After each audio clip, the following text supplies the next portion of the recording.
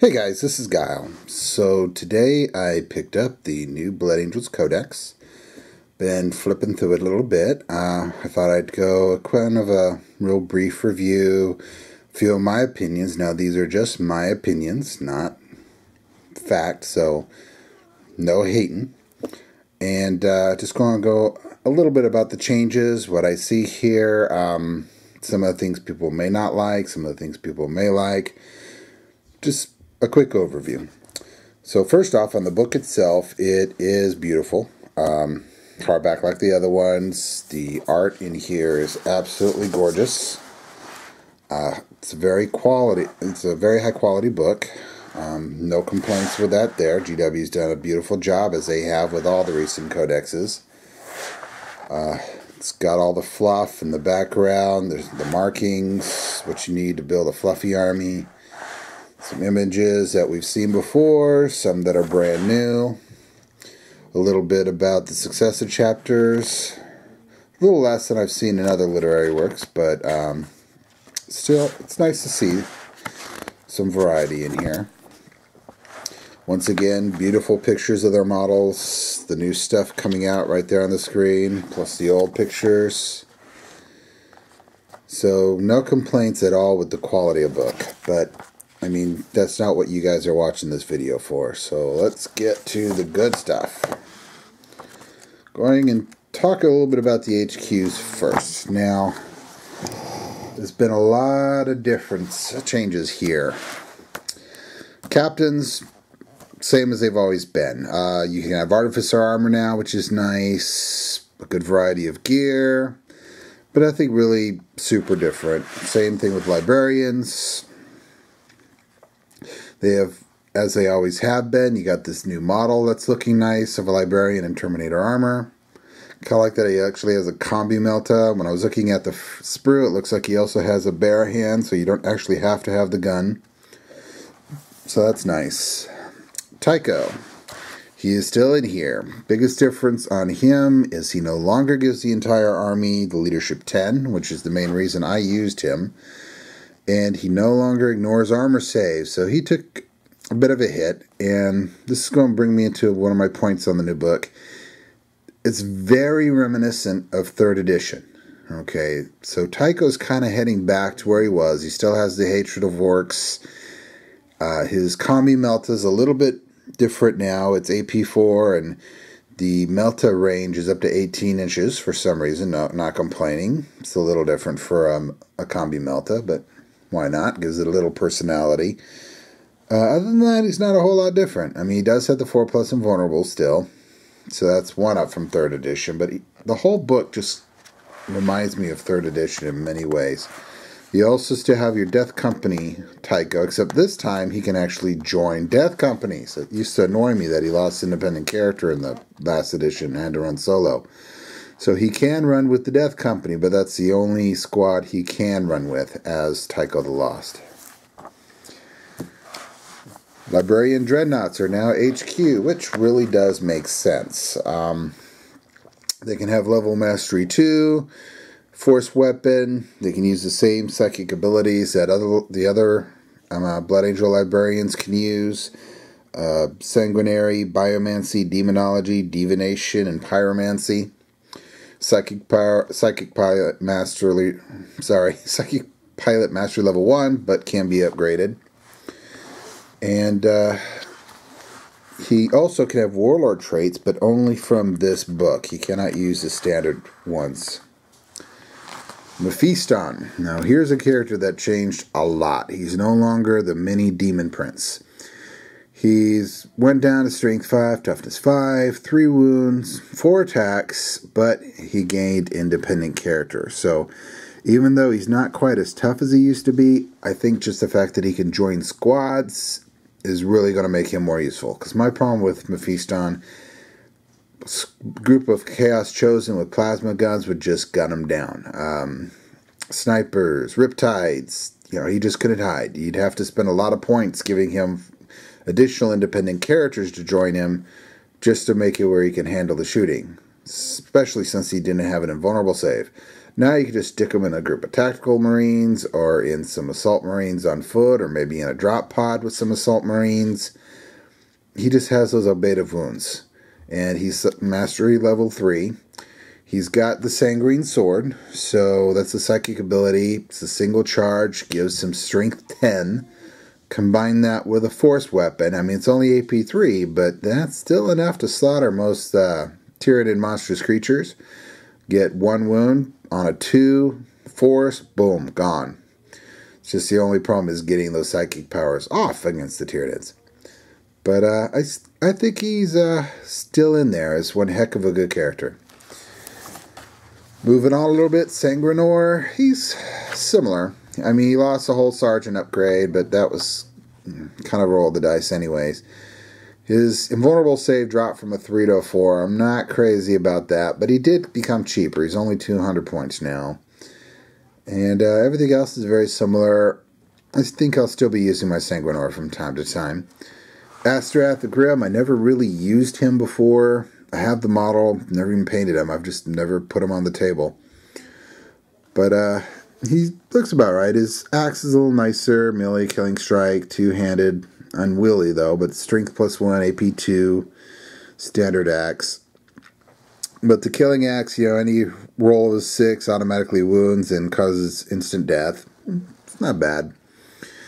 And he has what the old all chaplains used to have, in allowing Death Company to reroll the wound.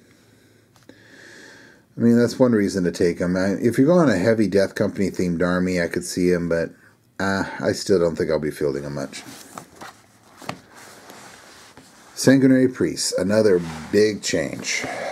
Now, if you didn't know the old Blood Angel Codex, you used to be able to take them as elite choice, up to 3 of them for a single elite choice. You'd be able to divide them amongst all the squads you want with the independent character rule, and just basically give Feel No Pain and Furious Charge to any unit you wanted. And they're relatively cheap point-wise if you got them bare bones. Now they're an HQ choice. It's only 1 per slot. He still has the Narthesium, which is going to give the Feel No Pain. And his Chalice, rather than Furious Charge, gives +1 to weapon skill. Now, that's not a big deal because all Blood Angels have Furious Charge now. But it's just a huge change. Like, I have 6 Sanguinary Priests. And now I cannot even imagine a game where I would use more than 2. Just because each one is going to take up an HQ slot, and there are just better HQs. So, they kind of got hit with a nerf bat just because of their availability. Corbulo, also not what he was. He's, once again, closer to 3rd edition. He lost that 2 plus Feel No Pain. He now just has the normal Feel No Pain. He does have the Furious Charge. His weapon gives, his Grail, gives the +1 to weapon skill. He does still have the 1 reroll, and they made it more specified on what he can use it on. And he does have the same chainsword that has the +1 strength and rending, so that's not bad. But he's just not the tank he used to be. Put him in front of your unit. Anything that's less than AP3, AP4 and up, you'd have him take the armor save, then the Feel No Pain. He'd just absorb wounds like mad. And he'd just look outside anything that would bypass his armor or Feel No Pain. But now, he's tamed down a bit. I could see him as an elite choice, but taking up an HQ slot for Corbulo, I just don't think is going to happen in a lot of lists. Tech Marine, for some reason, is an HQ. 1 wound, can have a handful of thralls, run around, fix your tanks. Once again, a model I don't see getting a lot of action in my army. In fact, I haven't used the Tech Marine since 3rd edition when they were part of the Honor Guard. So, I just don't see it unless somebody's really in love with vehicles and wants those repair rolls. Your chaplains are part of your HQ, and they only have 2 wounds, so goodbye Reclusiarch. I don't know.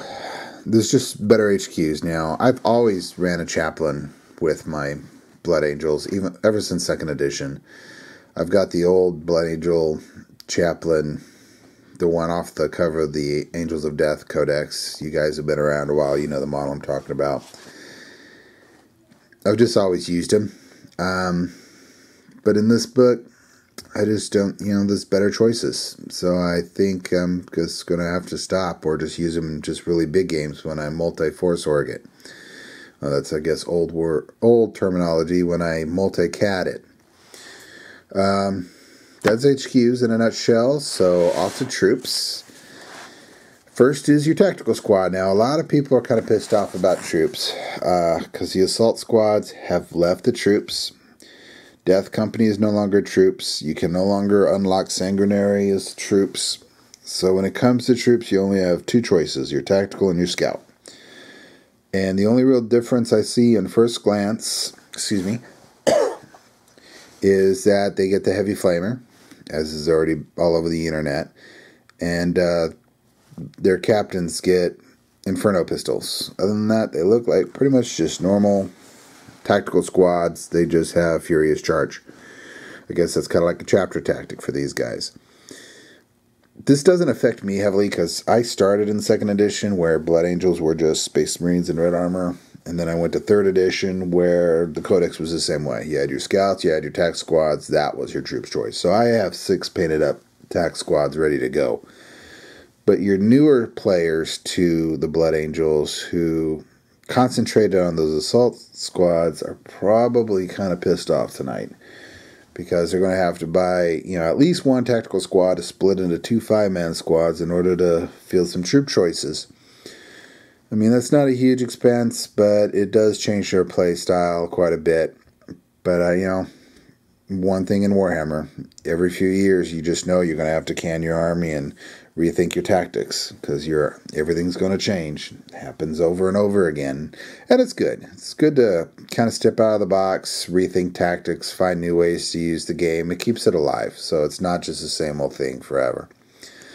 So you got your tactical squads, just like I said, just like anybody else. Same options as the Space Marine one, except for that you get the heavy flamer. Scout squad, and notice a lot of difference. You have to pay for sniper rifles now, but they're only, I think, 1 point. Yeah, 1 point. Whoop-de-doo. Not a big deal. Get your camo cloaks. You can have the Hellfire rounds for the heavy bolter. Not super useful, but can be nice. So, overall, not a whole lot different. I heard a lot of moaning on the internet about the loss of the Honor Guard with the rumors. And they're right, there is no more Honor Guard. But now we have command squads. And the command squads have jetpacks. So, you know what? Honor Guard just got his name changed. That's it, people. The world's not ending. You have your Apothecary just like you did before. You have, Sanguinary Noviate. You have your Champion, just like the Space Marine Codex. You can have your Standard, which allows you to reroll saves. You get all the same upgrades that you always did. Except for these guys can actually have jetpacks. Let me see. See if they can have anything else. I don't see bike options here, so it looks like it's just jetpacks. Alright. So, and they are an elite choice. Also an elites now is your Death Company. They're cheaper, which is nice. They have the same rules they used to have. The Fearless, Feel No Pain, Furious Charge, Rage, Relentless. I'm not going over exact points on purpose because I don't want to get GW making mad at me as it is. I'm giving too much details, but I don't want to overdo it. Not a lot different. Characterful unit. I have 15 Death Company. I don't use them a lot in 5th. In 3rd and 4th, I use them a lot. In 6th edition, I've used them a couple times. They're always just too expensive in what was already a very expensive army. So now that they cost less points, I'm going to experiment using them a bit more. The only thing I don't like about them is the Martis. Great character. I did use him, but as far as I can tell, looking at this book, he now takes an elite choice. Just to have him.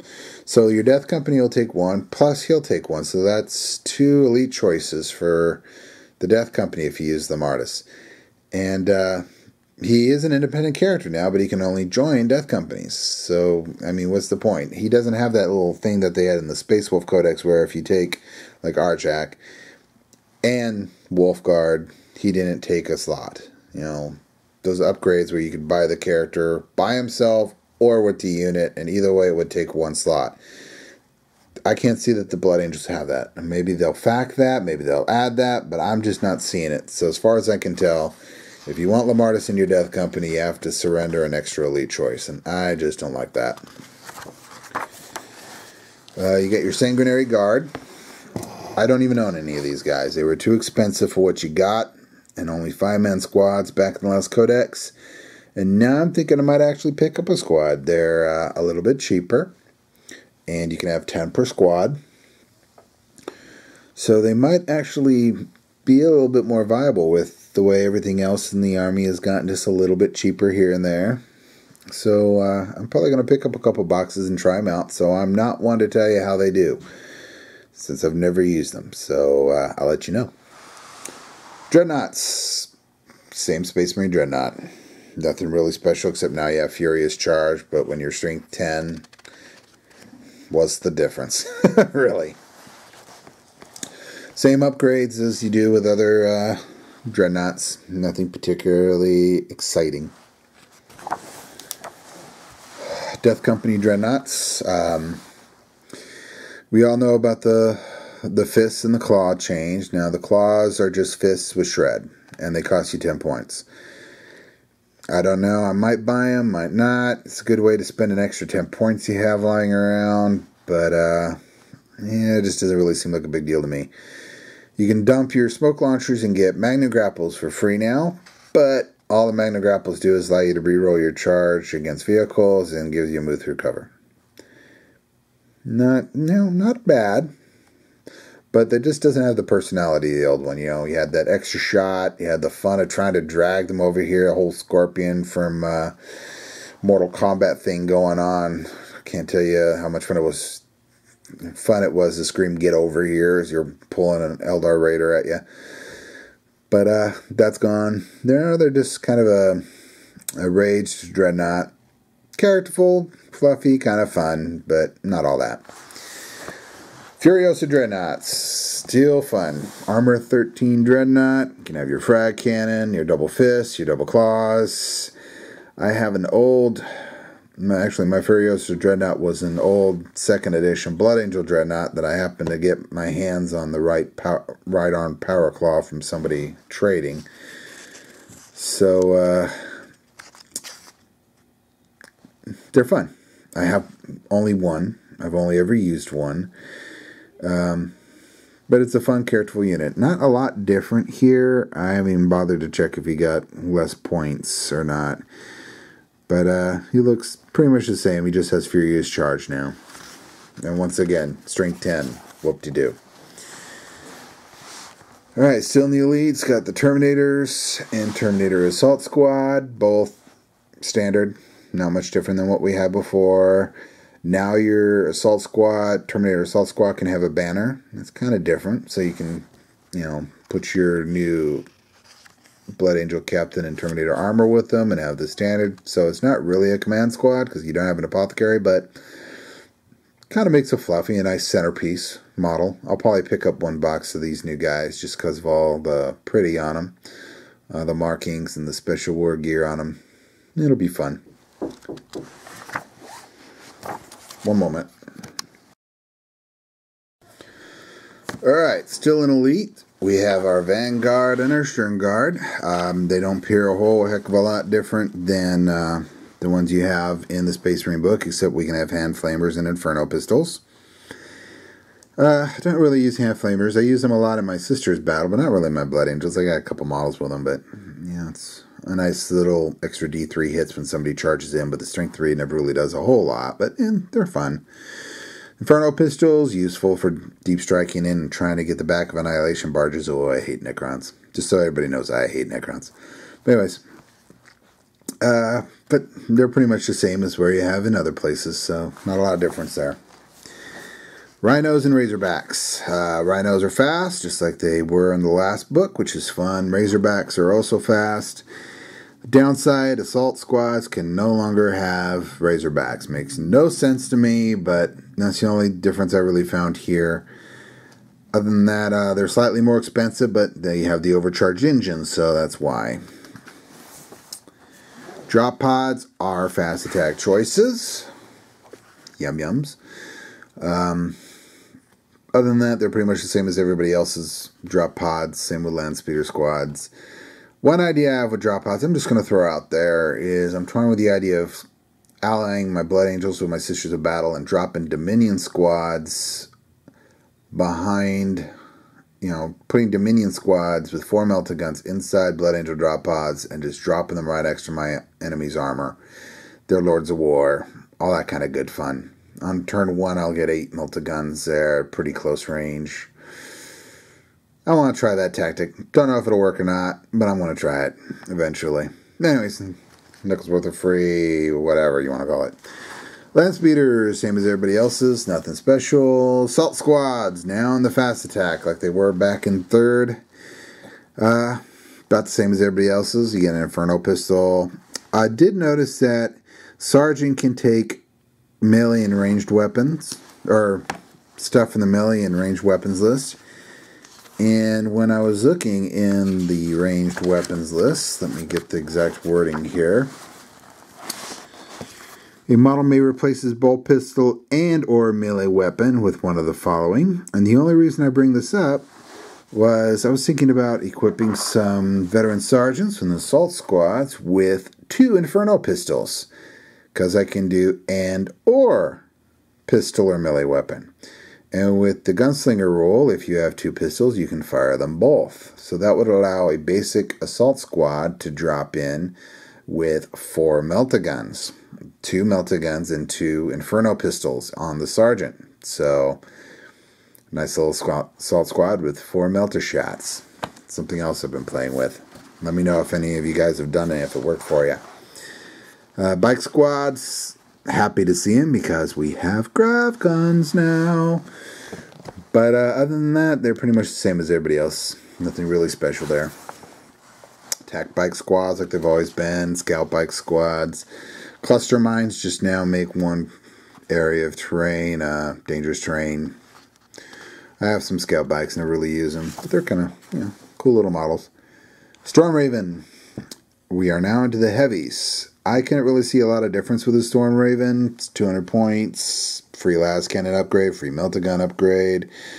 I don't know if it's always been this way, and I never noticed, but you have to give up your side doors in order to get the Hurricane Bolters. I'll need to look to see if it's always been that way, and I just never noticed, but I just noticed it when I was reading today. Kind of stinky, but, you have that front door. It's not like they can actually knock a door out. And being a flyer, you can generally put yourself where you want, so it's not a big deal, but I don't know. Guys, let me know if that's always been that way, or maybe I'll just break out my book and see for myself. Who knows? Devastator squads, same as they've always been. No real difference there. Bow Predator is now in the heavies. This is one thing I really don't like, because I used Bows. One of the lists I would use had a lot of Predators running around, both 3 in the heavy and a couple in the fast, just when I feel like going tank heavy and having some fun.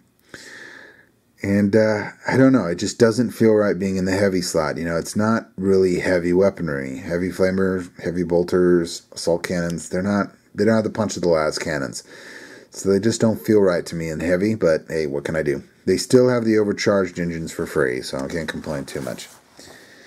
The normal Predator, Vindicator, same as everybody else's, except the Blood Angels, they no longer come with the fast engines. But you can pay to increase them. So even though they're not fast off the start, you can pay a couple extra points and get that rule back if you really want it. A Vindicator, I can't really see a point in it, but Predators, I run one with an autocannon and las cannon sponsons. It's always nice being able to move him 6 and fire all guns. Plus I have, the Annihilators too. Those are always fun to be able to move to get a better shot and fire with all those las cannons. So I'll probably still pay for the overcharge engine. Whirlwinds, I have a couple. Don't use them very often unless I'm going up against Dark Eldar, because they're great for annoying their little bike units and things that have great jink.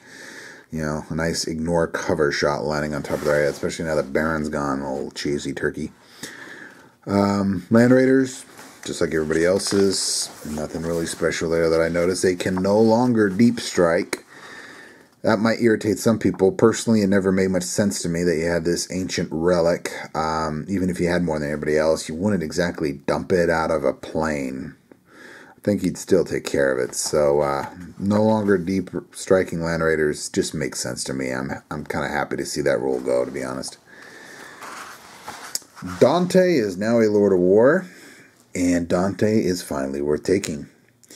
His axe is not unwieldy, so he now has that beautiful Initiative 6 and a Strength 6 AP2 Mastercrafted axe.